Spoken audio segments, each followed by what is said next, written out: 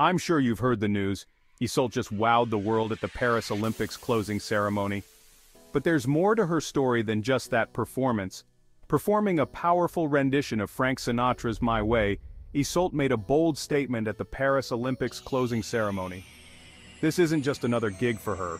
It's a milestone marking her rise in both the music and fashion worlds.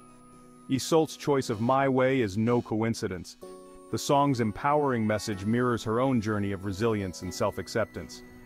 And this September, she's set to release her new album Mental, featuring English lyrics for the first time.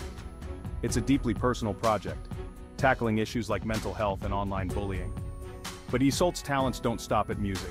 She's also making waves in fashion, modeling for top brands like Balmain and Balenciaga. And soon, she'll launch her own unisex clothing line, blending her unique style with powerful messages of inclusivity. As a successful Black woman, Yseult isn't just breaking barriers, she's inspiring others to do the same. So keep an eye on Yseult, because her journey is just getting started.